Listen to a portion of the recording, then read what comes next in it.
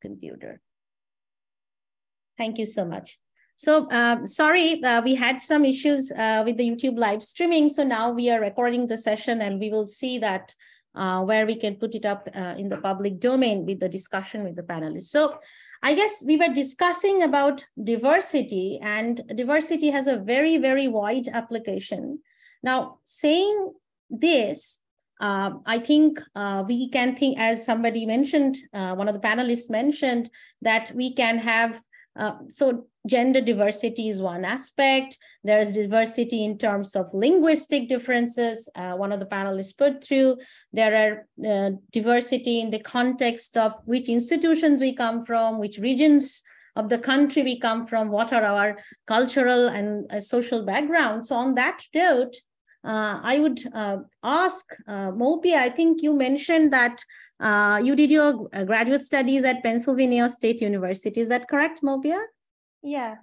So do you mind telling us a little bit about if you find any differences, similarities in the environment, because that was a different country. So since we are talking about diversity, so you did your graduate studies in the US, and do you see that there are differences, similarities, strength, weakness that you feel when you have moved back to India? Is there some experiences you want to share with us? Yeah, sure. So what I would like to share is that when I moved to, so I did my master, till my master's I was here, so till 2012. And then when I moved, diversity wise, so Penn State had a astronomy department, which is separate from the physics department. But there were, at that time, I was like the only Indian student there. And everyone else was from US. So the diversity in that aspect, the international aspect, especially, say, to be very frank, like the brown people were very less in number. So like, and my accent, my English is very, very different from my classmates. So it took me a few months to adjust. And so one experience I had was that I was a TA when I went there.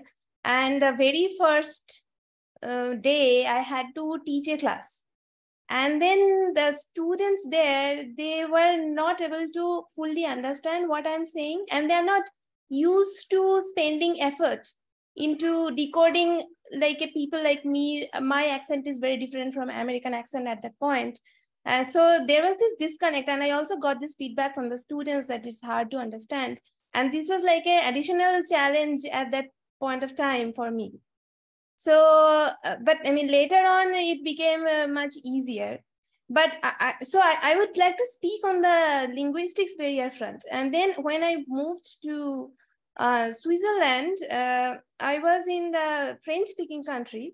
And I again faced this language issue that when we would have like many colleagues, it's very easy and natural for all the colleagues, if like 10 of them are speaking in the same language, they would speak in that language only.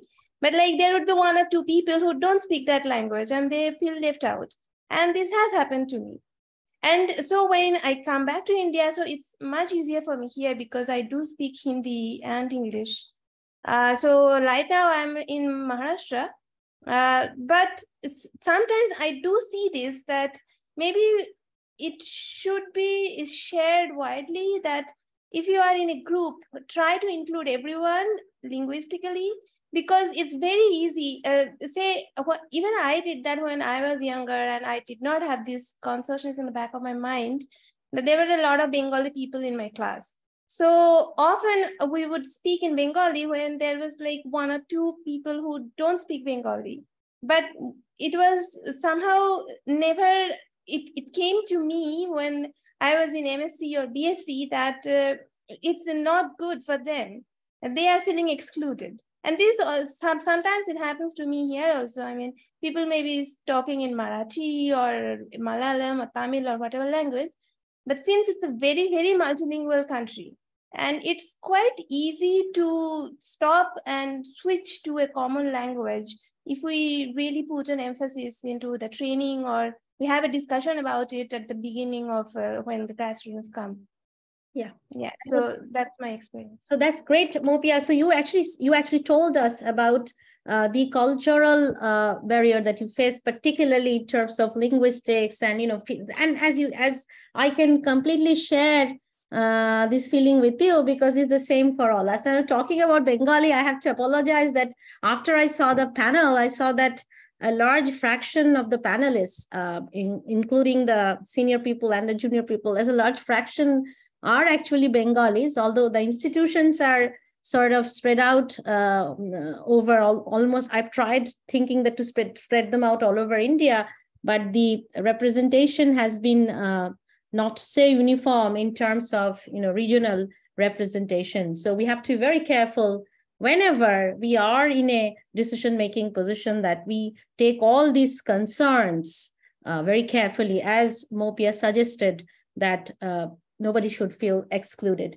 So on this note, I would like to now invite Harvinder, because she has been, like me, in a teaching institution, teaching cum research institution. So Harvinder, I think one of the issues we often discuss in academia is about this, academic caste system, and sometimes maybe, in our, so as Mopia said that she was staying for the course as a graduate student, she was staying, and then, TAs give this feedback. But generally, those experiences, people in India who go to mostly research institutes for their PhDs do not get a wide experience on teaching or mentoring younger students. I mean, unlike people who do, for example, their PhDs in probably IITs, I know that people have to compulsorily do TAs, but I don't know what's the situation with ISAR. So Harvinder, can you just comment on this issue? Like, what do you think is the importance, for example, of teaching and, actually making this, union between teaching and research, and does it help, and what should we think about it, and how should we approach it? So I would be very happy to share your vision, please. Yeah. For continuity, I would take up Mopia's point about diversity. We have a very diverse set of students. We come from all over India, and it's quite, actually, ISAR Mohali is indeed quite diverse.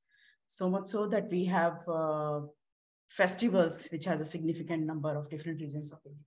Having said that, in teaching, one has to make sure that everyone understands you. So if your medium of instruction is English, but you have to make sure that you speak in a certain way, or not use which are regional linguistic lids to the language, and try to make a point, make your points in a sort of, sometimes you have to use bad English. In fact, you may be more fluent in English than you speak in a class, but that's a choice you make, and to make it more accessible to students.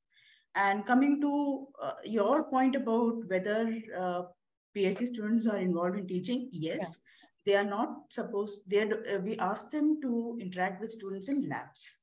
And there they do what is called the day grading, and they interact with students, and for the grade of the day they give, although it's the duty of the main instructor, whether they want to, how much work they want to put the PhD students in. It's not that your PhD student will work with you in the lab. It's a mix, everyone. So they are given TA duties in that sense. Postdoctoral fellows are asked to teach once in a while. So they are mostly given duties so that their load is not very high. And Dipanvita has also taught in some sense the grade, basically help out in grading and tutors, of course. So this is what we do. And your point about pure research institutions, whether they get teaching opportunities or not, it depends on the rules of the institute. And one can always volunteer for it. For instance, I have volunteered for teaching while I was a postdoc also. So I just go and say, to learn this course, I would go and say, can I tutor for you? And I have tutored for many people, many of them who have been my mentors. So I think I will stop at that and take. So Harvinder, would you suggest, we have like graduate students in the panel also. So would you suggest our young colleagues to sort of voluntarily take this initiative to go and teach undergraduate classes or master's classes, which Would you make that suggestion as you have done yourselves? Personally, I did that because I always like to interact with more people. I was always very interactive in that sense with younger people or generally people my age. Okay. It's your choice, but personally, I feel that if you want to learn a subject very, very well, it's better to teach it so that you basically learn the basics very, very well for that if you want to teach it, because you want to express it in a way which is understandable by a person who may or may not speak your language or who may not or at your level of understanding in that subject. So it makes you better. So that's what I would say. That's my person. Yeah, thank you so much, Arvind. So now I'll just get the microphone to Nisim. Since Nisim has been in like National Center for Radio Astrophysics. Nisim, what is the policy at NCRA and how would you see this, this teaching research dichotomy, or trying to eradicate the dichotomy? What's your thought on that? If you can share some words. So there's a historical dichotomy in India, which goes back to Bhabha, I guess, where a kind of a conscious decision was made to put money to put a lot of money into a small set of institutions, and probably not. I mean, to focus on a set of institutions. The belief was that there was not enough money to distribute it widely, and if you did, you'd wind up with a low average all over. And this discussion has gone on probably for 70, 80 years now. It's clear that it has had problems in the sense that there has been a separation of research. I'm not sure what happened. Yeah. There's been a separation between research and undergraduate education. And that's probably the place where it's hurt us the most, in the sense that people start getting exposed to research only at typically at a latish stage of their academic learning career. So there's a transition that happens in research, I think, when you go from learning to doing, when you go from taking stuff from a textbook as being right and asking questions about what you're reading. And the transition is not an easy one. We see that quite a bit amongst students. And the earlier you do it, the better it is, of course. So if you spend a lot of your time up to, say, MSc or the MSc or the PhD level, believing in things or believing that what you're being told is correct, it's hard to make that transition. So I think in a formal sense, the separation between teaching and research, such as we have in India, is an unhealthy one. It is important to have this an overlap. And I completely agree with Harvinder's point that if you really understand a subject, in order to understand a subject, it's more to teach it. The alternative point of view, and so I have the general belief that it's very hard to come up with a one-size-fits-all solution in things like academia. Personal style is important. Personal approaches are important. I think that Harvinder's point is a very valid one. It's also true that there are individuals who are good at research and bad at teaching, and are bad at communicating what they do. And that's just a spectrum of people across the board in research. The people who are competent who are better at teaching, at communicating. I know some people, some of my best teachers, for example, at Pune University, I won't name them, but some of my favorite teachers were not very good researchers. They loved learning. And there is a conscious distinction between learning and communicating the learning and carrying out original research. So there is, it's not immediately apparent that a single individual necessarily has to be an outstanding teacher and an outstanding researcher. My view is that these are two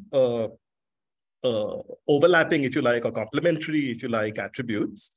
I think it's important to do both and to try both out and to give yourself the opportunity of finding out whether you like them, whether you like them both, or whether you like one more than the other, and so on. I do feel that the thing that we have in institutions where we have almost this separation and this disregard, if you like, for undergraduate teaching, I think it's an unhealthy one. So sorry, I went on for too long.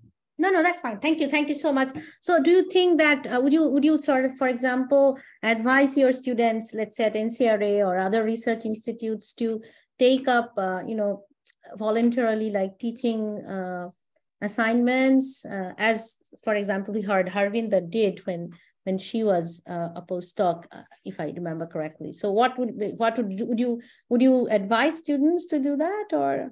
I have a policy of not advising people unless they ask for advice, Okay. unless I'm formally teaching a thing. If somebody were to ask me if he or she should teach, I would ask him or her why, as I would do with pretty much any question that were asked to me. So, for example, if the person says, I'm interested in teaching, or that I'd like the experience, I'd say, by all means, I try to find a path, so that the person could teach. Because, teaching undergraduates is not a triviality. There are university rules that you have to work out. I mean, for example, grading may not be allowed if you don't have a PhD. Yes. So you have to find a path. If the purpose is to, and so I would ask the question of, why do you want to do this? And there is a balance, as I said, because the balance is that, suppose you're teaching a full course, for example, right? One, that may not be possible because the rules may forbid it. The second thing is that the load taking on a full course, if you're a PhD student, the first time you do it is very high. So is that a good idea for you to get into? And that's a choice that you make. So I would lay out what I feel are the pros and cons. My PhD supervisor, Kandu, was very good at always providing this, these are the pros, these are the cons, and you decide to do whatever you want to do at this. And I don't do it as well as he does remotely, but I like the idea of saying that presenting these pros and cons. Now, if the person feels that he or she would like to do this, I would normally suggest doing a TA-ship to start with. So teaching a few lectures, teaching a part of a course with somebody, and then taking it from there. Okay. So thank you so much, Nisim. So talking about, since we are talking about institutions and institutional diversity, I would now invite Shushmita, who is here with us from Presidency University, so to share, because she is in a university environment and a place which has in the last 10 years just transited from an undergraduate college to a full-blown university. So Shushmita, would you like to share some of your experiences here, the good things that you thought were useful, and any challenges you have faced, or anything you want to bring out about your academic experiences so far? Because you have been at Presidency, and I know that it's kind of challenging there because the resources are definitely sometimes not comparable to many of the other peers who can get. So Shushmita, do you want to tell something? Hello, could you hear me? Yeah, Ms. Shushmita, is it okay? We can't hear you again. Is it okay? Hello? I can't hear actually. Can others hear you, Shushmita? You can switch off your video if you want. Hello, hello. Is it now okay? It's very low. It's very low. Sushmita, if I can, interrupt. You can try joining via your phone, I think, instead of the laptop. It might help. Okay. No, I think there is an audio issue with her. Okay. Then I think maybe let's talk about, since we are discussing, we discussed diversity in some sense, but as I said, that it has a lot of aspects to it. So one thing that I really found that probably requires formal training in academia is, I think some of the panelists said that how can we be inclusive? I think Vasundhara mentioned that how can we be, probably Vasundhara mentioned that how can we be inclusive in the whole spectrum. So telling this, I would ask Prajwal, because, even in casual conversation, it's sometimes likely that in a group, we are making a casual conversation, maybe in a conference, maybe not even in a conference, maybe in the tea table or wherever, where it's possible that we say things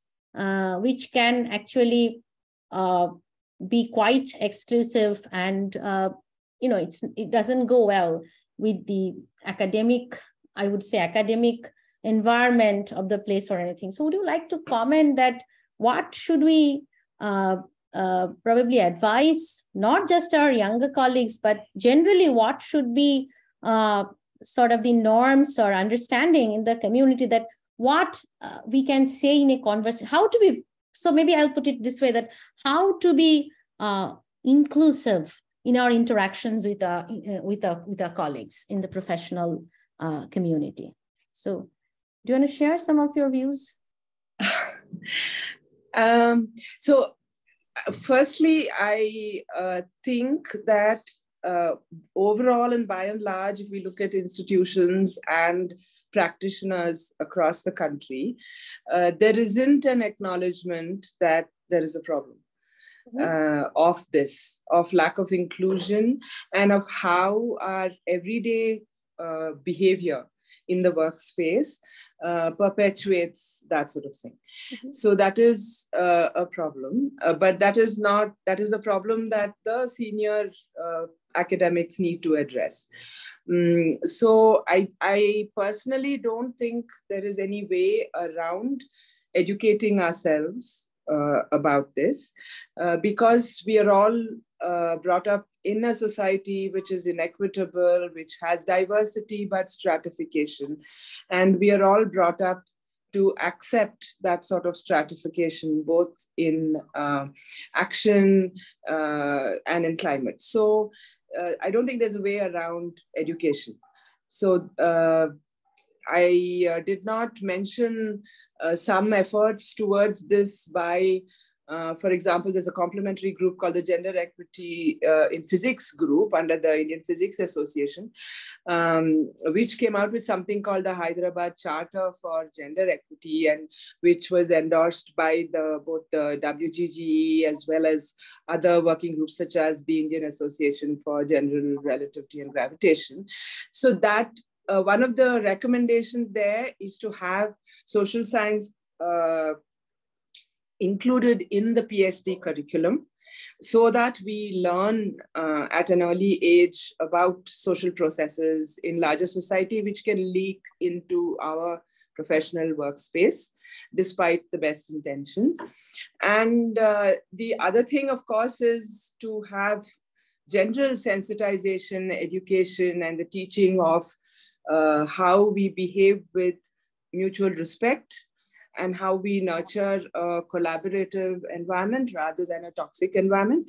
And that sort of education we recommend should be done at all levels, right from the student level up to the leadership level. So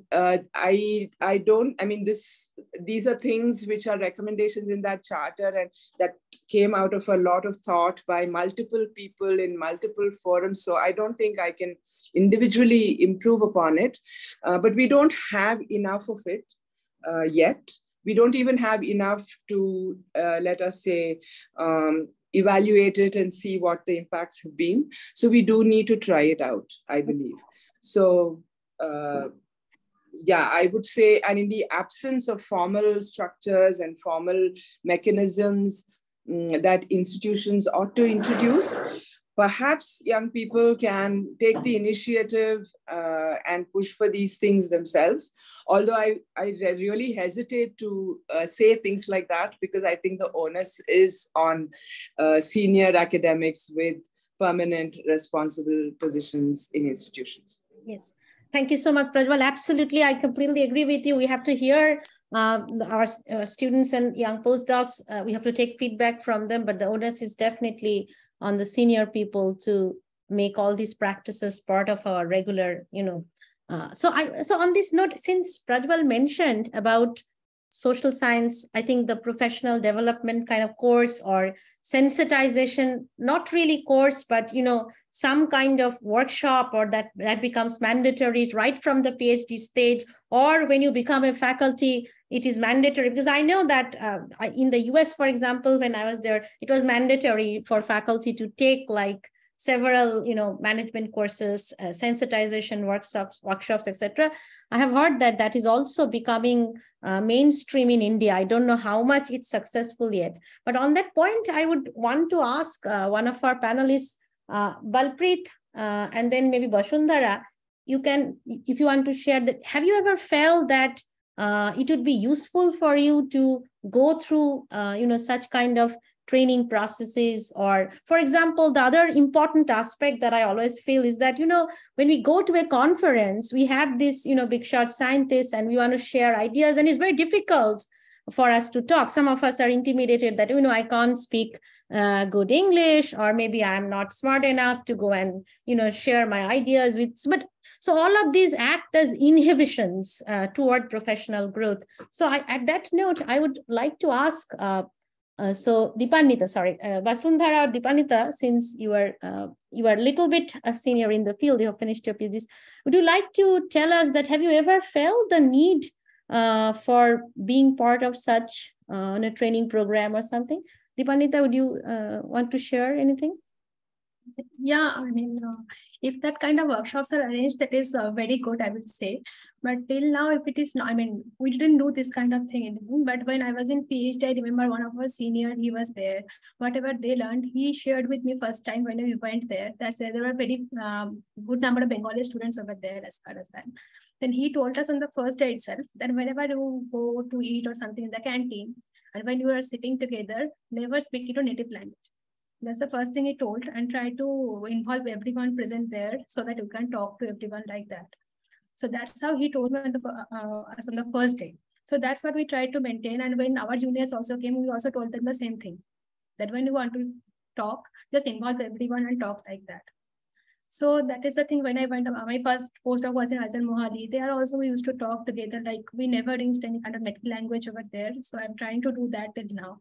But if that kind of workshops are arranged, I will say that it will help, of course, to include everyone together. And about that self-confidence thing, that will also be helpful, because sometimes we feel that, we want to talk to people that initial days we feel that we are not eligible enough to talk to them, and maybe they won't listen to it. It's the thing.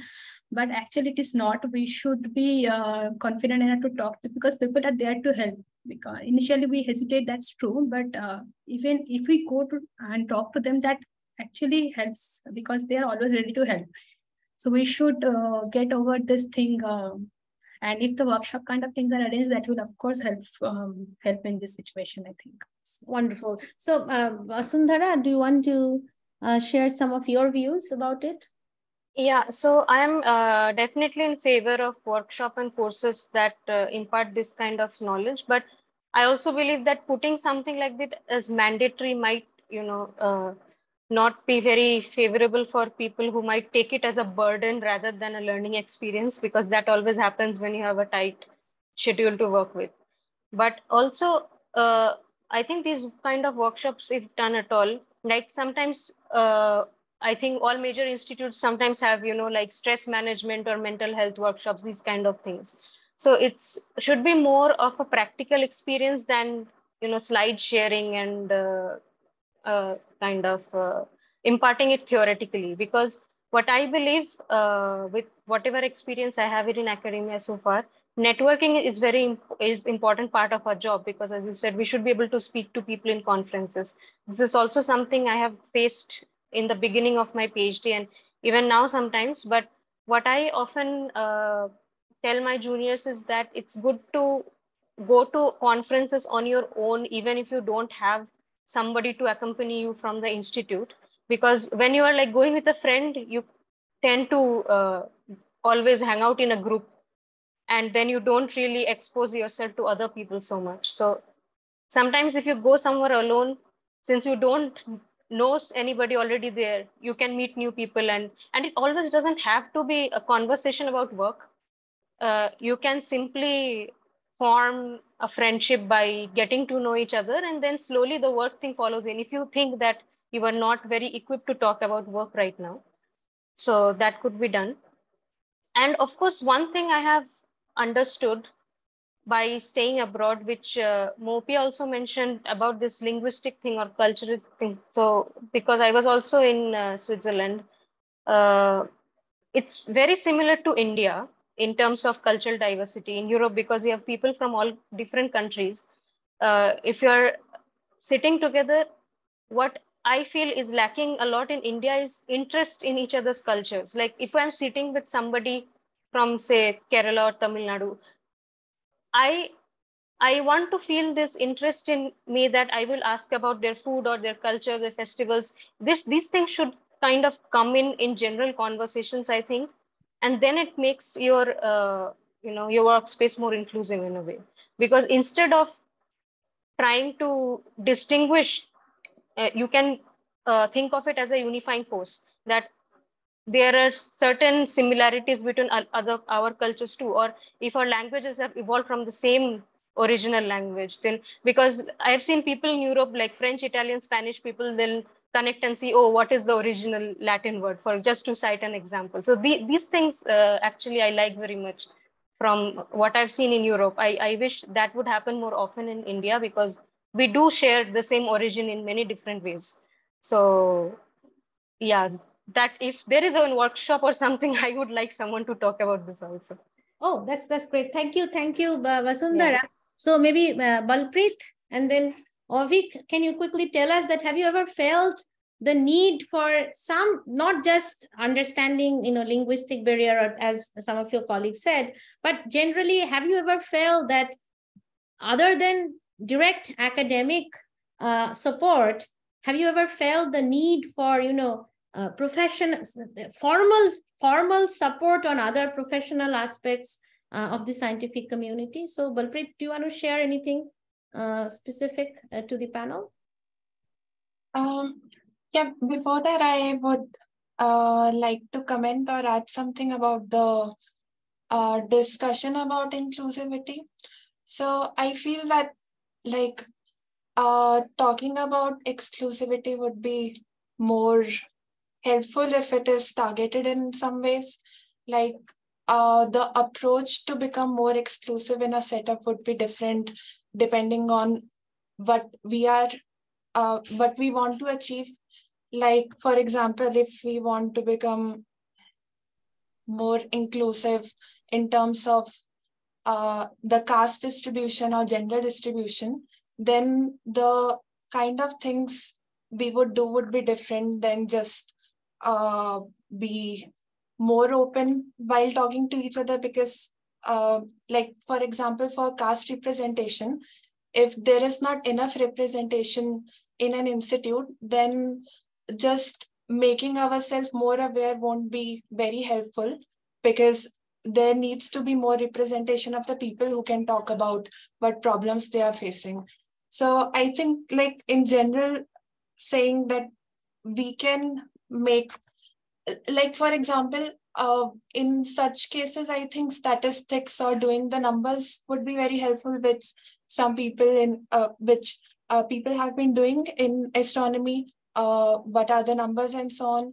So, like, for example, if there are statistics that show for that the number of women doing postdocs decline compared to PhD, then the approach to handle that problem would be different than just saying that there should be more workshops or things like that.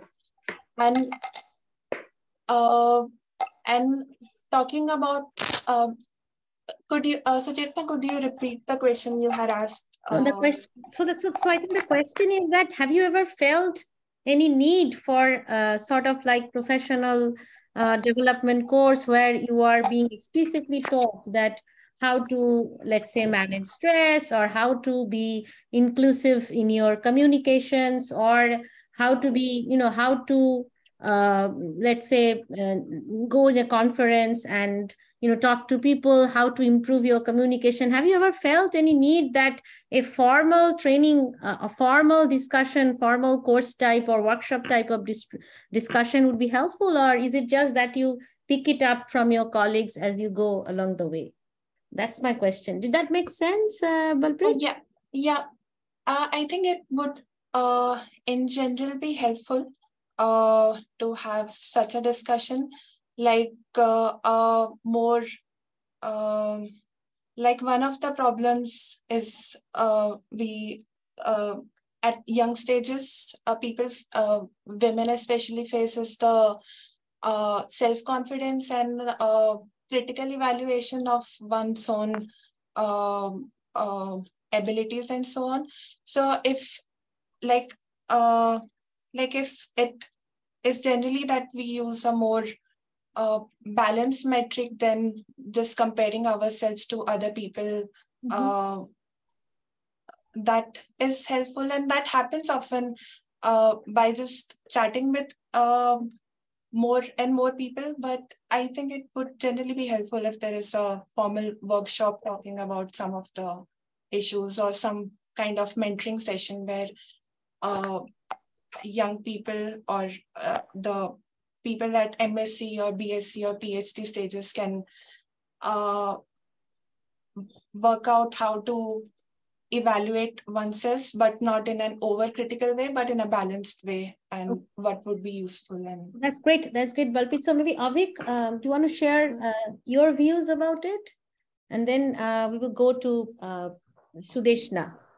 So if you have any suggestions. So the need for this type of conference is very much helpful to for the students. So I can share my experience regarding this. So one problem, the main problem I faced in my PhD, that to choose a suitable projects for me, So because I had no experience of PhD work or project during my MSc days, and this sudden jump into the research area or field made me little confused. Though I have overcome this by little effort. So my main work is on data analysis and modeling part. So persistence is very much needed for this work, this type of work. So my take home message from this experience is you should do some internship before PhD to get some idea about that research field, and the persistence is very much needed, and do some also do some collaborations in PhD, and it will be a nice journey. And the main thing is competition, so don't compete with others. We should not do that, and because collaboration is any day better than the competition. Okay, so thank you so much, Avik. Sudeshna, do you want to put forward something that in this regard? Yeah, so I would like to add another point on this. Yeah, I am in favor of like arranging workshop.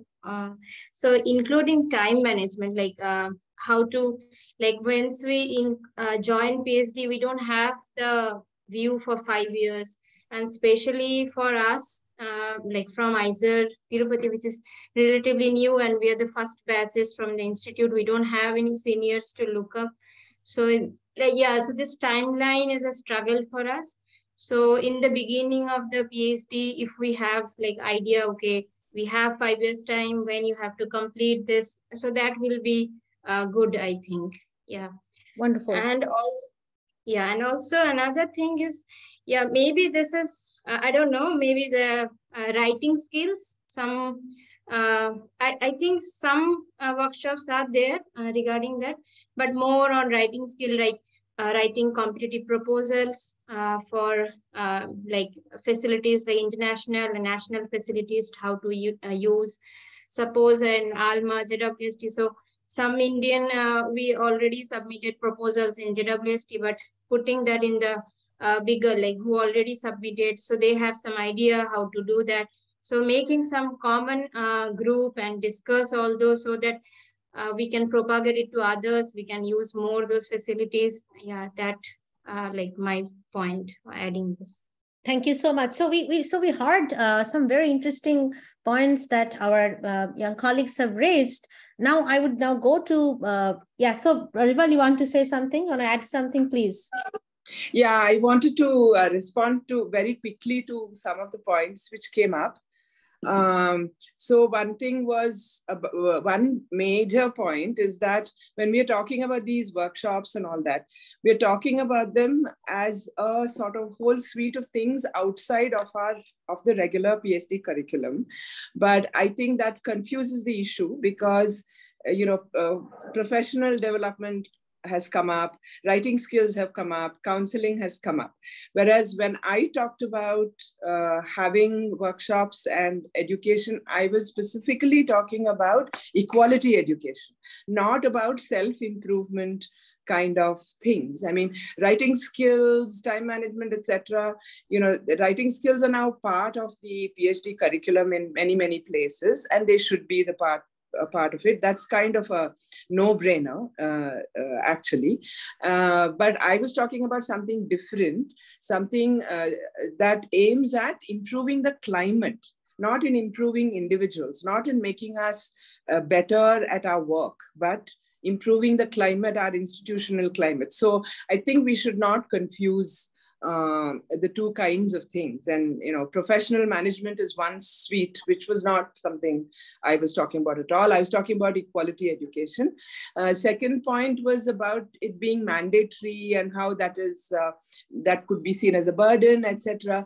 The point is, it should become mainstreamed to the extent that skill or ability or capacity to behave in a respectful manner in order to make the climate inclusive should be part of our qualification. So, for example, we don't allow somebody who doesn't have a master's to do a PhD. So it should be like that. So it cannot be seen as a burden. It's not something extra. It is part, it's just like, we do a medical test when we enter a PhD program because that is thought of as necessary. We don't think of it as a burden. It's like just part of the normal course of things, right? And secondly, unless it is mainstreamed, it will never be valued. It will always be seen as this fluffy, sidey kind of thing, which is not important. Thirdly, I wanted to respond to Balpreet's point. I think it's a very, very important point that she raised, that when we do not have diversity, what sense does it make to learn about it theoretically? My response to that would be that we do need to address both. So one does need to address the lack of diversity in the distribution.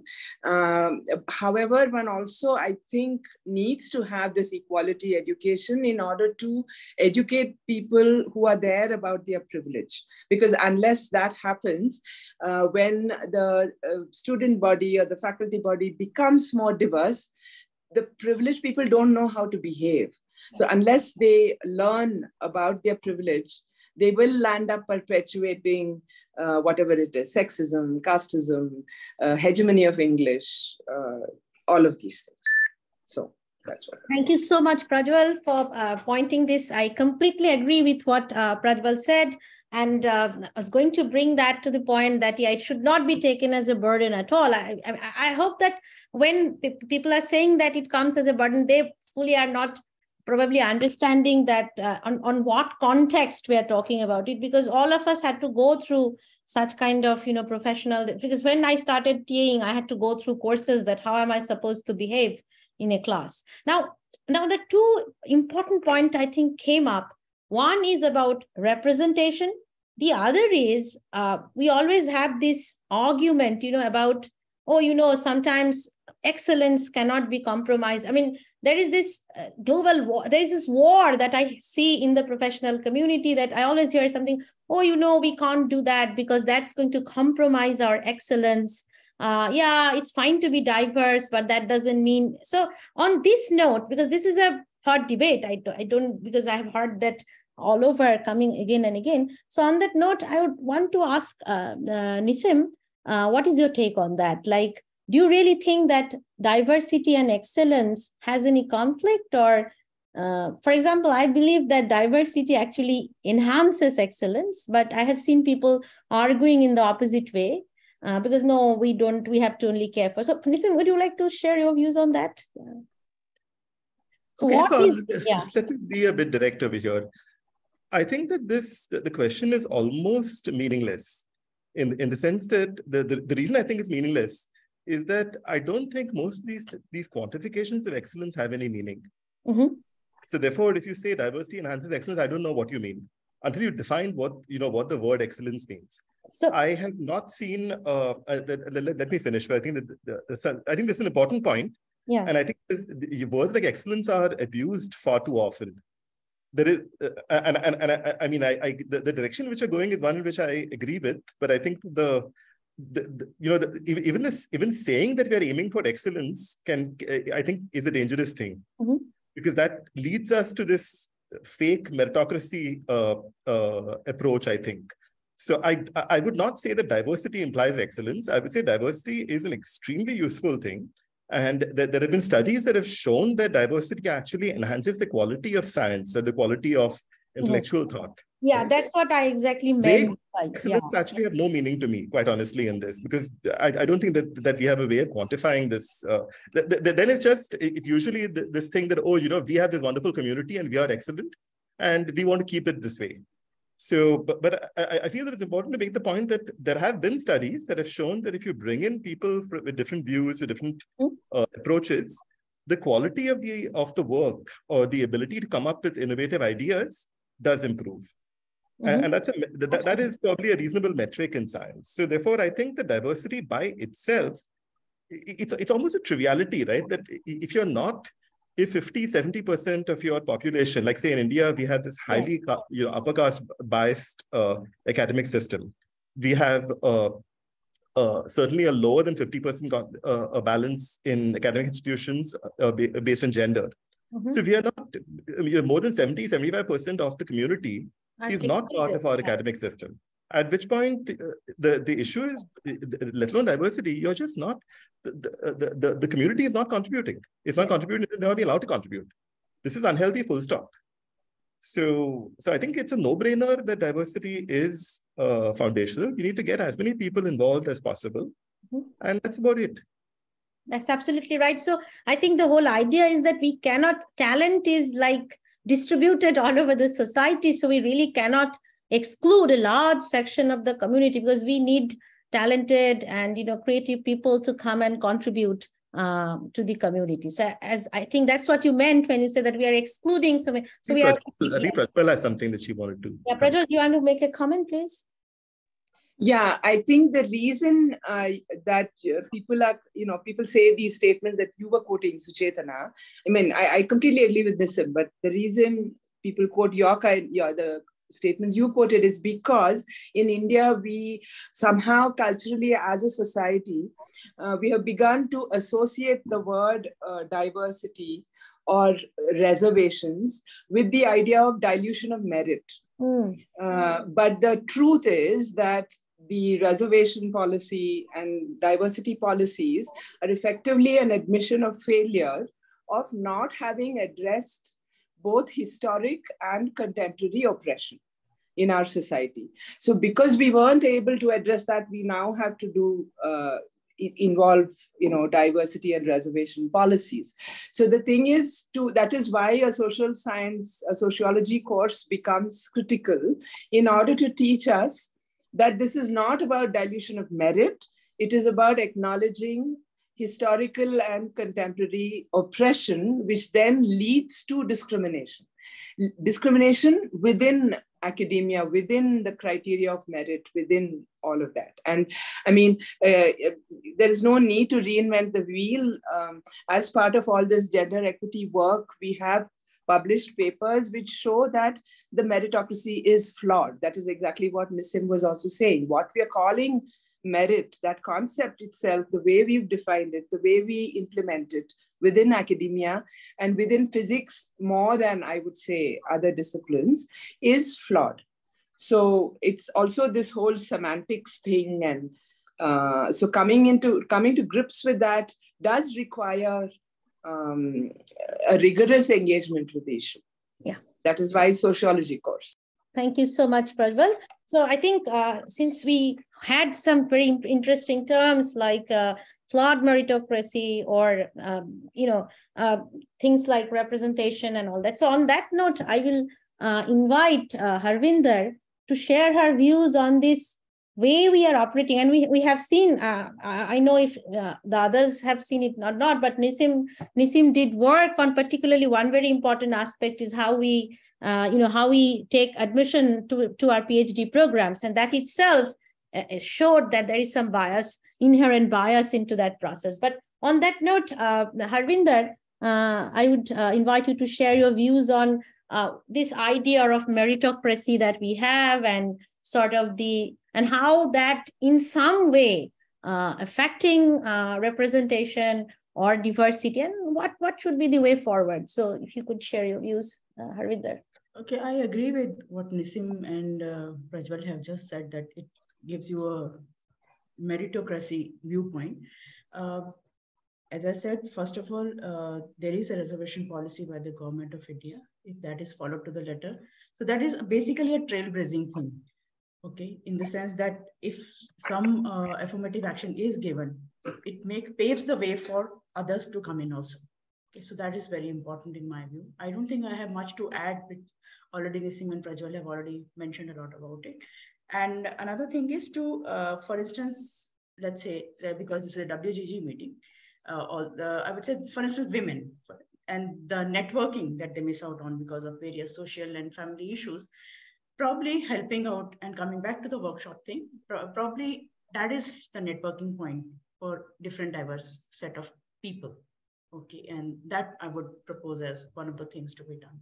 Mm-hmm. Thank you, Harvinder. So since we have been talking about representation and working in diverse groups, one of the very important things, particularly in astrophysics, it's very important, it's important in all of physics and all of science, is that once we have people in a group from diverse socio-cultural backgrounds, other kinds of diverse aspects. So we have a big group, a LIGO collaboration or the CERN collaboration, the LHC collaboration, even in astrophysics, when we work together as a scientist, as colleagues. So working in a group, for example, requires all of these skills to understand other people's perspectives, that, as Prajwal pointed out, that I might be privileged in this aspect, but that certain other person might not have, gone through that privileged experience. So on that point, I would like to ask you, maybe we should start with Harvinder, that what do you think are the essential aspects that we should nurture ourselves, we should train ourselves so that we are much better equipped to work in groups? And how should we envision this concept that, yeah, we have to work with people who will not be like us? So how do we navigate with that idea? What's your thought? This is related to the question, first, the issue that has been raised, how do you interact with people of different diverse backgrounds? Mm-hmm. And this has also been mentioned in earlier, that we have to know about other people with different language groups, different is. One thing I would like to add is, don't assume things about, let's say, a particular language group or different set of people. Ask them directly if you would like to know about more of them. It's better to ask directly. About work also, same thing goes. You ask the person directly. And in a conference or something, you approach the people.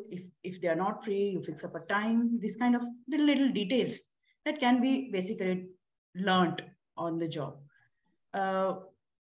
Coming back to the question of interacting with different people, as I said, researching about them already.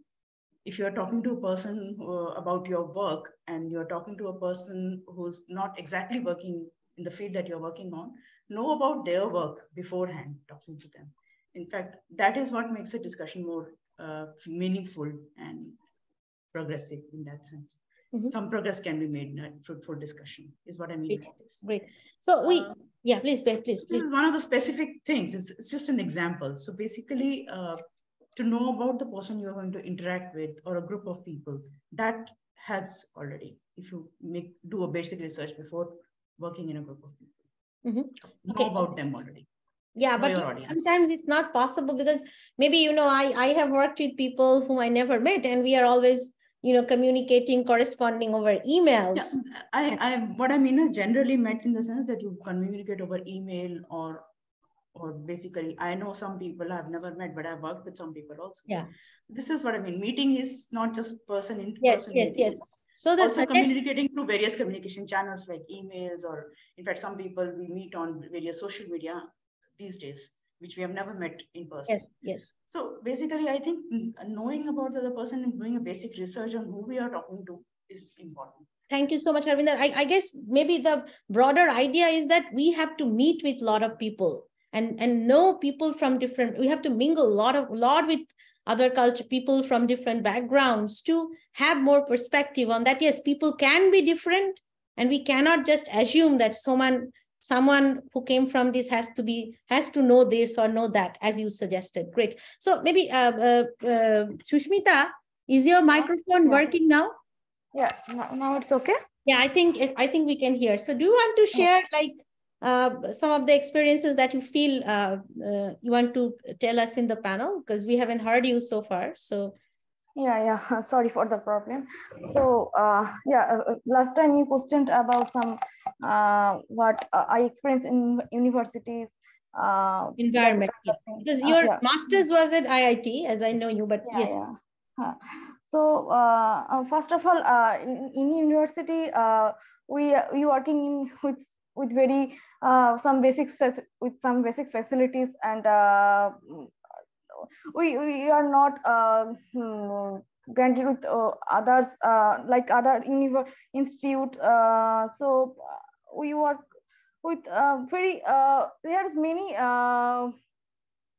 boundaries here. So here we face many things, but we are it is hard to here to work sometimes, but it's okay. But we are learning from here many things, so we can accustom in every situations for that. Absolutely. So Sushmita, have you been to some conferences, and do you think that going to conferences have helped you in developing perspectives or developing sort of skills on how to interact with other people who are working on problems similar to you or different from you? Have you felt that? Do you think conferences have helped you, or do you want to share? It is very good for researcher or many others who want to research in future. So first of all, at the beginning I was so feared, and it is very hard to communicate with others, and until now I cannot share with many things to others, but it's but going to many conferences, it's something become familiar to communicate. So I think with time it will be familiar. So you before you suggested something for workshop to mentoring for this, but I think it will be good if some will happen something. Wonderful. Great. Thank you so much, Sushmita. And we're glad that your audio issue has been taken care of, and we could hear you. So then, as we are talking about working in a group, working with people from diverse backgrounds, and also you can have different personalities. Also, people will not be like me. There might be conflicts and all that. So on that note, I would invite maybe Nisim. You want to have some suggestions or some views on what are effective ways to work in a group or work and interact with diverse set of people? So I guess before I get into talking about working in a group, I would say that it's important to ask whether you want to work in a group. One nice thing about astronomy is that, I mean, you mentioned there are these gigantic collaborations and so on, right? But I would say the converse is also true in astronomy. You're not required to work in large collaborations. So I think it's important for people to realize that they have the choice, and they should do what works for them. People are different. If some people like to work in groups and interact with people, other people like to work in small groups, other people like to work by themselves. So I think it's important to not feel pressure to conform with with a few people's view of how science should be done, but to realize there are different ways of doing science, and you should pick the way that works for you, and not pick a way that just because somebody else has said that this is the path towards doing. There is no good single path towards doing research, and you should find out what works for you, I think. That's absolutely true. But even if you are working in small groups, I mean, suppose when we are becoming faculty members, or suppose if I'm a postdoc, I'm going to every weekly AstroPH archive discussion session, right? There are a lot of other people. And so, or we are in a committee serving, or, I think the point is just not about only research, but generally how do we interact with people in a group where there are people who might not be like me. I mean, they can. So there is a difference in the way in which you handle different kinds of groups. Mm-hmm. And I think it's important to realize this, that the way you function, for example, as a panel member versus say, for example, if you're in a faculty meeting, right? Mm-hmm. Where you may disagree strongly with your co-faculty members, and there's a vote, right? And that's it. On the other hand, in the paper, there's no question of a vote. Mm-hmm. You sign up to something, and there's no question of a vote. Something could be right or wrong. Mm-hmm. Your actions depend on the circumstances. I don't think it is very meaningful to come up with a prescription for how one should behave in all groups. It depends very much on the nature of the group. I think it's important to listen to people, mm-hmm. to listen to their and be prepared to change your point of view. If people can convince you of their point of view, mm-hmm. it's important to try to communicate your point of view. I think it's equally important to actually try to make space for other people. Like, say, if you're in a group, and this happens very often, certainly in faculty meetings and other groups as well, that there could be people who are not being allowed to say something, who are trying to say something and then they are being spoken over. Mm-hmm. I think it's important, if you notice this, to speak up and try to make space for them to speak, mm-hmm. as well. All of these contribute. These are kind of broad things, but the details of how you will go about this will be different. And the points at which you make a stand will be different. And that's often the place where things become complicated, because that's where conflict comes in. Mm-hmm. So resolve it. So you may start with all kinds of good intentions, and how you handle conflict will depend on the group. Mm-hmm. But it's important to realize that. Sorry, please go ahead. Yeah. So I think it's important to start with, and ideally the people who are say heading the group, and if you're heading the group, that's extremely important. You need to create space for people, I think, yes. and create space so that people can speak up, and also make a stand so that if there is somebody who is, or some people who are not allowing others to speak up, then you have to tell them clearly this is not acceptable. Mm-hmm. And it's not easy. So, and that can itself cause conflict. So again, it's very hard to be prescriptive over here, I think.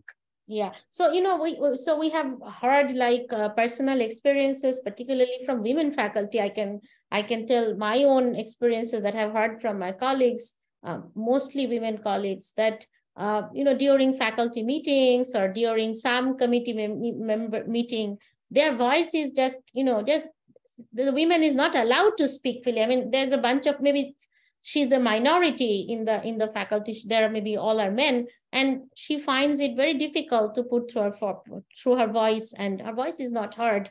So I have heard stories from several colleagues that they are not being allowed to. So I think on that point, Prajwal, what's your take on this? That how do we work? I mean, the issue that we are discussing. If you want to share some of your views. So I certainly don't want to make give behavior tips. And the reason is not just that they are not okay, but that I want to try and be mindful, at least, that each of us we think that we as a person are immune to discrimination. We are immune to talking down to others. We are respectful. We are all of these things. So we assume all these things, each of us, but we should remember that our social upbringing steers us in the opposite way in all these respects. So then it brings me back to this whole idea of equality education and teaching mutual respect and all of that. That is, one point. Another point is, I think that when we try and look at this question, it should sit on the bedrock that we are all in the business of knowledge production, and that is a public good, which is humanity's heritage. So if we sort of keep that in mind, rather than the sort of nitty-gritties of the here and now, which could be, how do we get this paper out before our so-called competitors get it out? Because that, I think, muddies the waters a lot, and that changes the dynamics of the group. Of course, this is not up to the younger people. Again, it's up to group leaders and PIs and so on to set the climate.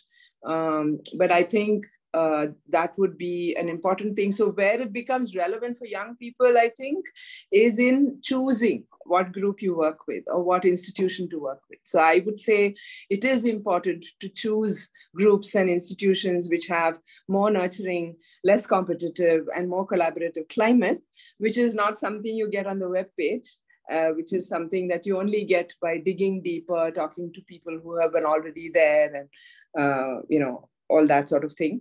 And the other thing, which again connects to the whole issue of equality education, is the idea of sort of bystander training, because a lot of this bad behavior or talking down to or making the climate not nice and toxic happens because a few people who do it get away with it, despite the fact that a lot of people around them don't like it. There's a lot of people who cringe at what is happening, but don't have the skills, perhaps, or whatever, I don't know what to call it, to speak up and say, no, that's not okay. Even though you're not so it shouldn't be up to the woman you spoke about who gets talked down to, or maybe somebody from a religious minority who gets mocked at, or a person who is getting oppressed by hegemony of English. It shouldn't be up to them to do the protesting, or so people advise, right, grit yourself, be strong, etc., which is correct, not that that's wrong, but I think the onus is not on them. And if there is since you brought up the women thing, I just want to say that if there is only one piece of advice that I give differently depending on the gender of the person. So I tell all young women who are trying to get into academia, never ever make cookies and bring to work or offer to make the coffee, ever. And if somebody suggests that you do it, you just respond saying, why don't you do it, please? So. Thank you.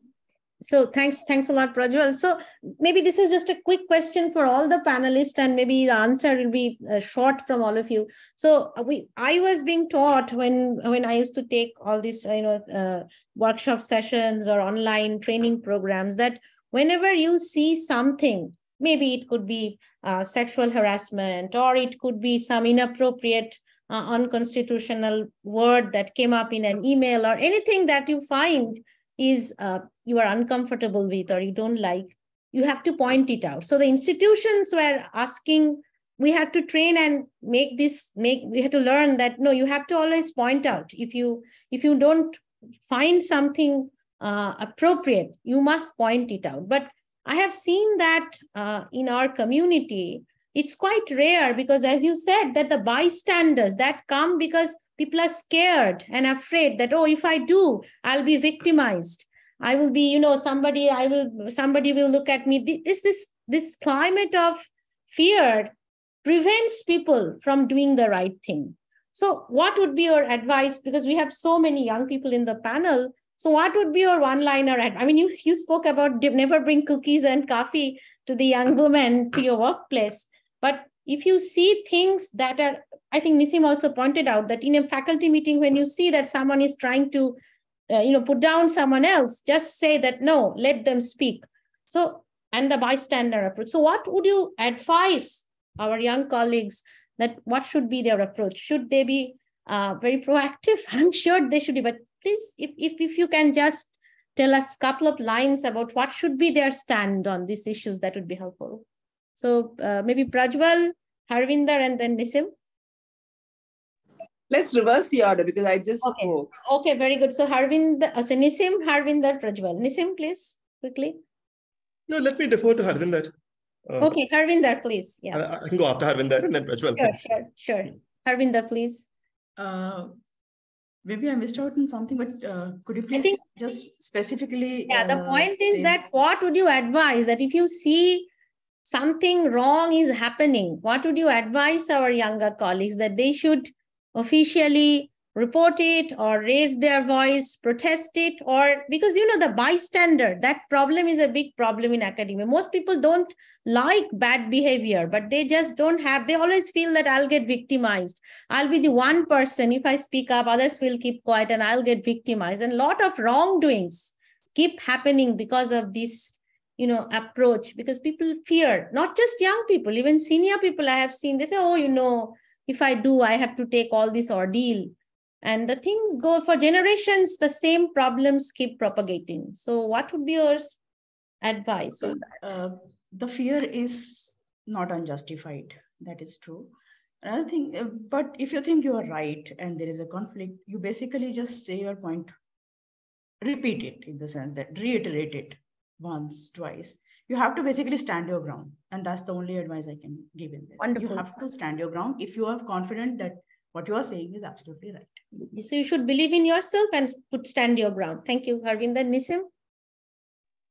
Okay, so I would go about it in a slightly nuanced way. So the way I would start is that the problem does not start with an incident. It starts with when you join a place. So you need the background in the institution, the confidence in the institution. So the approach which I would suggest is to start by looking for groups around you, looking for people around you who have similar perspectives, and to also try to bring people together. So for example, like say in this thing, right, there are two things that are important. One is the victim, the person who's actually had supporting the person who has had the direct experience is one. The second thing is, what do you do about it? What do you do about it in the sense of, because these are not necessarily the same thing, in the sense that the providing support to somebody versus taking up the matter and getting a retribution are not on the same page. So the approach that you might take in the two might be different. For example, reporting a problem, the person who has to do the reporting is often the person who has had the problem. Yeah, the victim. Right? So it's not exactly the same thing to say that, okay, I've seen something, now I'm going to report it and take the matter forward. You may not be allowed to report it. I mean, in the sense that and this has actually happened in NCRA directly, that if you report something and if the person who has had the issue doesn't want to go forward, it can be complicated. Yes. So the central balance probably needs to come in. So I think one, being there for the victim, for the person who is in the center is important. Beforehand, having a feeling for which people in the institution will be willing to support such a thing is important. Having a support group is important, both for you and for other people. So I think all of these probably will influence could influence your behavior. My general thing is that these things are not easy, in the sense that it's very easy to tell somebody that, look, you should behave like this. And that's not easy, because your own complexities will come into the matter, how you handle difficulties, and that can cause immense strain on you. So yes, I think it's important to say that one should support people in a difficult situation. It's really important. But now, something that was mentioned a little while ago, I think Prajwal mentioned it, that the idea that a person who is herself or himself in some situations part of a group which has been discriminated against, now people saying that, okay, look, you didn't support this other person when he or she was in that situation, this is not good. I think that's also unhealthy. So I think it's important to look for the strength to support each other in these things. Try to find the strength, and try to find that strength by working together, by looking for people who will also support you in your attempt to support people. Okay. It's not easy. I mean, I think. Absolutely, it's not easy. Thank you, Nissim. So Prajwal, maybe then before we move on to our younger people. Yeah. Yeah, so I would just add to whatever Harvinder and Nissim have said. I think Harvinder's, I think the two are at two different sort of scale levels, and I would go one level further. So it is more difficult to implement, but I think that should be done, which is choice. I mentioned this earlier also. Choice of the institution you work with, of the group you might work with. And for younger people, as I said, you won't get the answers on the webpage for sure. So you will get it by talking to people who've been there. You might get it from other pointers, such as, for example, what is the gender ratio of faculty in that institution or in that group? What is your sense of the stratification? And I also tell people that, when they are looking for groups, they should also ask questions like, how much autonomy will they get as early career members in a certain institution or in a certain group? How much autonomy will they get? Because today, when you're a postdoc, especially in the West, you get research grants, you have full autonomy to take decisions on spending those grants. You run meetings as part of large collaborations. Typically, postdocs run meetings, which might include, Nobel Prize winners to PhD students, and they manage these meetings. There's all these kind of experiences that postdocs who've gone abroad come with. And so it is important for them to ask these questions of the institutions in India. Will they have that kind of autonomy in the institutions in India? Will they be able to take PhD students? Will they be able to take internship students? If so, how many? Will some, boss have to sign off on spending requisitions? And if so, what and how? So these kind of questions people, I think, do need to ask. I think younger people today tend to look at institutions by some kind of overall ranking of prestige and maybe individual researchers and how many Nature papers they publish or something like that. But I think those things don't tell the whole story. So that is what I would say. Thank you so much, Prajwal. So we have already spoken for 1.5 hours. Now I would invite our other panelists, the postdocs and the students, to any of them can volunteer if they want to bring something about this aspect, like, speaking up or, protesting some bad behavior on this aspect or any other aspect that they think is relevant to the discussion. So any of you can volunteer to bring up some issues. Please unmute yourself and speak, any of you, any volunteers who want to add to this discussion. I think Mopia has raised her hand. Yeah, please, Mopia, please unmute yourself. Oh. Hi, so I have two things to share here. So first thing is, now we are talking about the bystander effect. I think it would be good to have 1 or 2 ombuds people who are faculties maybe, where you can go and just talk to them that this has happened, or I have seen that this has happened. It doesn't necessarily need to be very formal, but that there would be person who you can openly speak to, and they would be friendly. And then since they're a bit more senior people, they can advise you how to go about it. Do you go to the dean or department head, or go to the police, or what is the next step should be? So that can be a guideline or a guide person.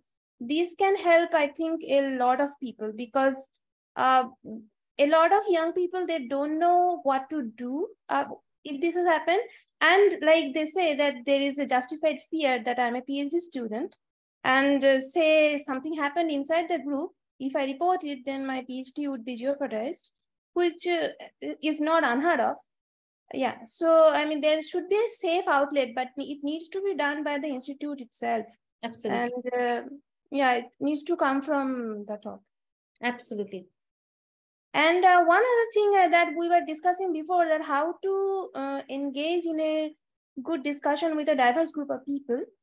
I think it's important to know about your privileges as well as your disadvantages. I see that there are many times there are discussions about women in science, and that there are certain things that we are disadvantaged group, but there are many access of privilege, And there are other access where we might be quite privileged with respect to a lot of the population of India. Say like, I mean, your mental health, if you are mentally healthy, if you are fully able, you are not disabled, you have you have your parents and your home life is secured.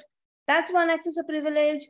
And like you are like moderately wealthy, and you are like you are not on the LGBT spectrum. These are all like privileged spectrum of things.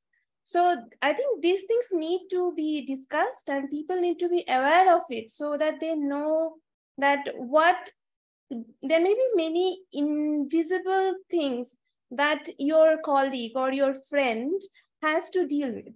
It may not always be very black and white. So if we are aware of this, it would be much more easy to empathize with a very diverse group of people if and when you come into contact with them. That was absolutely fantastic, Mopia. That's a great suggestion. And also, as you put in a very positive note, that we should equally be thinking about our privileges and our and our lack of privileges, because in both ways we can create perspective, and that can heavily affect how we interact with people. As you said, that my colleague can have some invisible problem. They might be having a special child at home, and that can be a difficult situation for them. So these concerns are very important when we are interacting with people. Thank you so much, Mopia. So anybody else? Yes. Can I say something quickly? Sure, President. Just to respond to Mopia's first point, it's a very, very good point, and it's not unheard of. So my impression is that LIGO India already has such a position, and the Raman Institute actually has such a position. Actually, I'm that person. So it's not such an unheard of thing. Absolutely. Thank you so much. And we are very glad to hear that you are that ombudsperson. And so I hope that as we are discussing, that institutions should have the onus, and they should be very proactive in making practices mainstream, so that, I mean, it should not be the onus on the people who are part of the community. It's really our institutions and senior people who should be very proactive in having practices so that people don't feel discouraged to report a problem, and they don't feel that there is an environment of fear, as our environment of fear or environment of toxicity, etc. So anybody else? I think somebody raised a hand. Nisim, did you raise your hand or?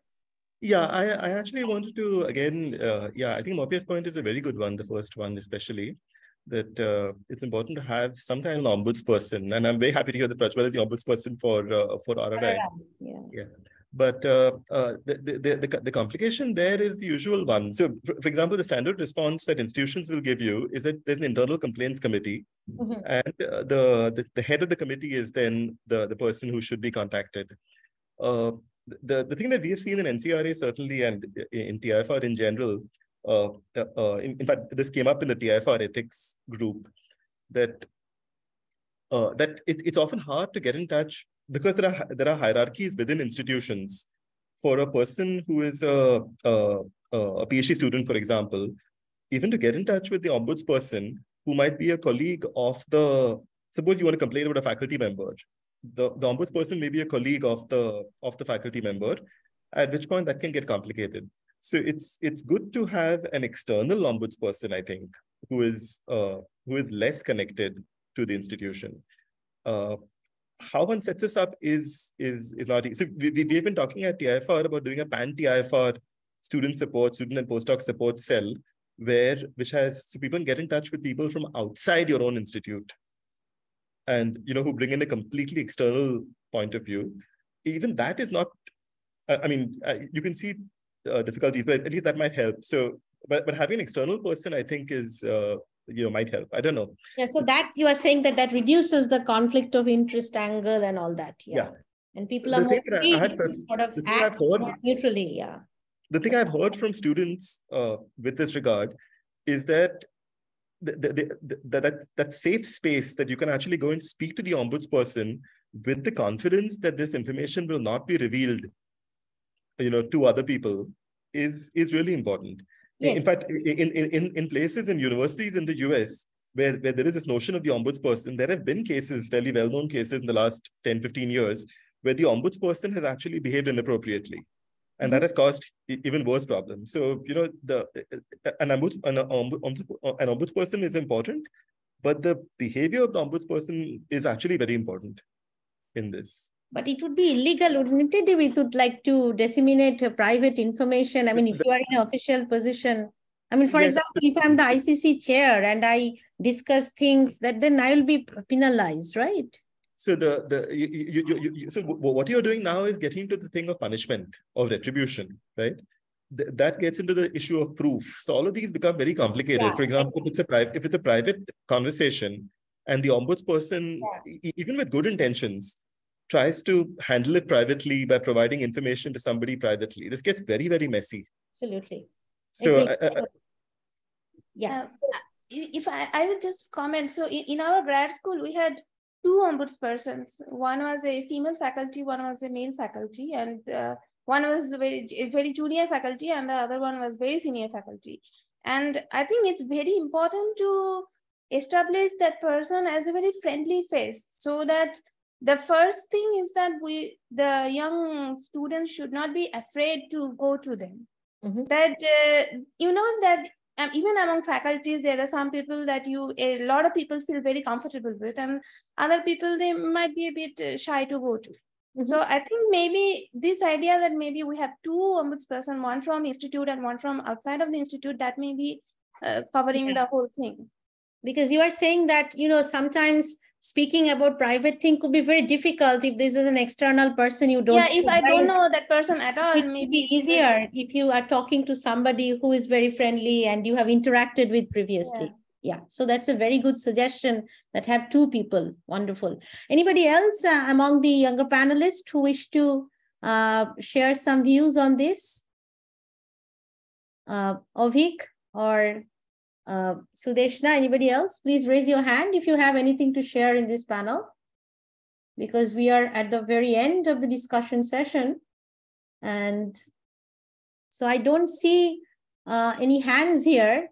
Maybe then I see that there are several people who are participating as audience. So maybe we can take one or two audience questions before we end the session. So is there any question from the audience?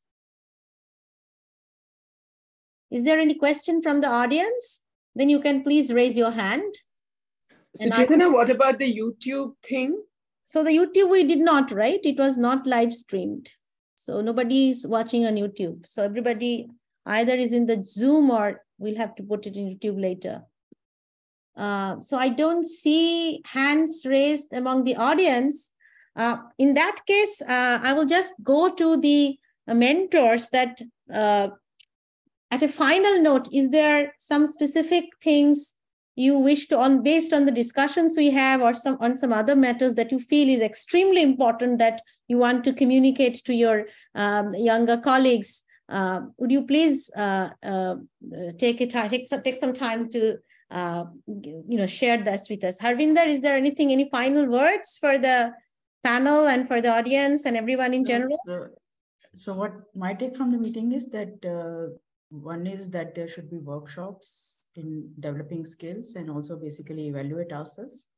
And another is to talk to people you are comfortable with, in the sense that you basically take a make. So one thing is, it can be in your institute, it can be in other institutes. So we can have a network of people who people are comfortable with, and talk to each other about their problems. And basically probably we have similar stories to share. And that is something which will come with time, I think, because people will take time to understand a person and see whether they have a safe space to talk about that or not. So that's my take, that, okay, people want to talk, please do talk about this problem. And in the case of conflict, as Naseem and I had two diverse point of view in this sense, but they are actually related in the sense that sometimes you have to say what you have to say, and it is difficult. So you look for people who can be your support in that. Maybe they have the same story. Thanks. Thank you so much, Harvinder. Prajwal, any final note? Yeah, so I think for a final note, I would say that academia and astrophysics in particular can be a very, very exciting place to be. However, if there are negative experiences, it is important, I think, to remember that it's not about you. It's not about the person who is experiencing the negative thing. It's not even about a couple of bad apples who are perpetuating, because we are all, regardless of how well-meaning we are all complicit in this whole thing of negative climate, which is a structural problem. So when people look for solutions, when people suggest, why don't you do this or why don't you do that to mitigate the problem, that is sort of barking up the wrong tree, and we really need to address it institutionally. Okay, thank you so much, Prajwal. And Nisim?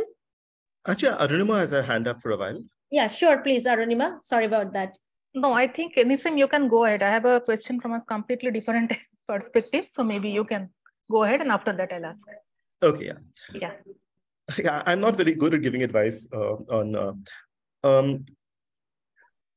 probably I guess the one thing that I would suggest is that okay, actually, I should put in a caveat that I don't think Harvinder and I are very far from each other on this. Yes. on that issue about how to address conflict. It's more about detail. I agree it's important to stand your ground, but it's also probably important to give yourself the space to realize it's difficult to stand your ground. So I don't think we are very far away from each other. On general things, I would say that one thing that has bothered me is that I feel that people sometimes judge themselves too harshly, especially in terms of evaluating yourself. And it's very hard to evaluate yourself, especially in things like research or work and so on, right? That are you doing, and are you doing well? Are you doing badly? So I think it's important, at least for me, to realize that you cannot be objective about evaluating yourself, and so don't do it. Try to in terms of work at least, try to be less harsh about to yourself, and try to be less harsh towards other people in terms of your evaluation of them. If you're giving people advice, it's useful to give people reasons for the advice, as opposed to the advice itself, and then let them decide. Very often solutions that work for me may not work for somebody else, and solutions that work for somebody else may not work for me. So, and I think it's important to have groups to identify people who you can talk to, and that's true for all of us. And that's all I have. Great. Arunima, please, do you want to say something? Yeah. So I just wanted to ask you, after attending all these sessions, WGG sessions and similar sessions in ISER, some of our students wanted to work for WGG in their own capacity. Sorry, my office is little. So do you have any advice for them? Like, some of the students approached me and they said, yeah, after attending these sessions, I can feel that we have all gone through this, but somehow we have ignored. But I think it's high time we all should come together, and even in our capacity, we can work for WGG, for example. So what advice would you give for them? I think this is a very, yeah. Do you have somebody specifically you want to address this question to, or? I think Prajwal raised her hand. Oh, please, Prajwal. So I'm no longer in the WGGE, but when I was, we had discussed the idea of creating a mailing list of people in the ASI, or not necessarily official members of the ASI, but in the astrophysics community, who resonate with the idea of the WGG. And so then, it would be a mailing list of people to whom we would send updates, and who could offer offer ideas, and also who we would call upon, we meaning the WGG, would call upon to volunteer for some specific activities, either during the ASI or outside of it. So I have reminded some of the working group members about this idea, and we were going to call them associates or something like that. I don't remember. It doesn't matter. The name doesn't matter. So something like this was already discussed. So I will certainly remind the WGG members. I think Suchetana, you are on the WGG, right? Yes, right I'm on the WGG. And okay, so there you yes, go. Yes. There you go. So the idea is that, it's a larger group, because a working group can only have a limited number of people, but this would be a larger group, which would be a pool of people who resonate with the issue and who could volunteer, who could discuss. It could be a forum once in a while to just brainstorm, that sort of thing. Okay. Thank you so much, Prajwal. So on that note, I think we'll end the session. And I'd like to thank all the panelists who spoke today in the meeting. And I'm sure that, I hope that it was useful to everybody. And I will just end the session with the last note, actually resonating almost what Prajwal said, that astronomy, physics is a very, very exciting field. And we have our capacity to contribute there in our own ways. And all of us are very special. We contribute, especially my contribution can be different. Your contribution can be different from other, and nobody should undermine it, because we need this diverse contribution for our field to mature and grow. And there can be points, all of us go through points in our career, in our life, even if we become senior professors, I'm sure is the same thing, which are frustrating, which will be issues where we feel that there is a problem that I cannot overcome. There is a hurdle that's always, I'm harsh on it. I'm not being able to cross through the barrier. But I think from today's discussion, I'm sure you will be convinced. And let me tell you, you should be convinced that problems will be there. There are solutions. Talk to people, talk to your professors, your peer groups, your mentors, and keep networking and discuss your issues. And you will see that the problems are nothing related to you. They were sometimes very generic problem, and be positive and enrich our field, and let's enrich our field as we go ahead. So on that note, I will stop, and thank you everyone. Thanks a lot. Okay, bye. So maybe once more, everybody in the video, if possible.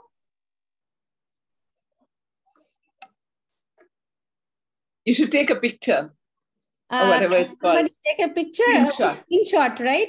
I'm so low, I don't have, I'm not so text. I will do it. You'll do it? Thank you, Arunima. Yeah. But the others should come on. Don't go away. I'll say, I'll tell you. And also thanks to the audience who were there hearing us for 2 years. I hope that you have gotten something from the discussion today. So they could also put their videos on. Yeah, that's possible. Can the audience who are there in the panel, in the discussion panel, switch on their videos, please? If they like. Yeah, if they want. Yeah.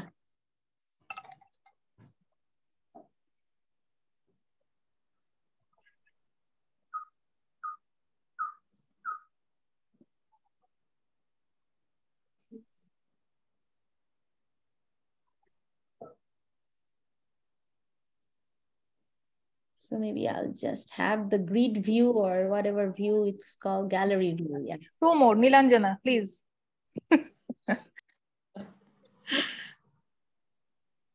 Nilanjana, are you there?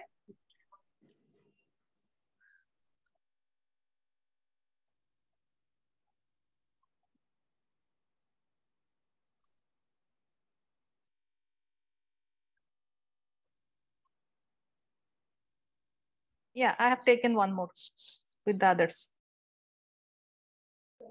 Thank you so much. Bye. Yeah, bye. Thank you. So I'm just ending the meeting, okay? Thank you. And I will send the recording, yeah.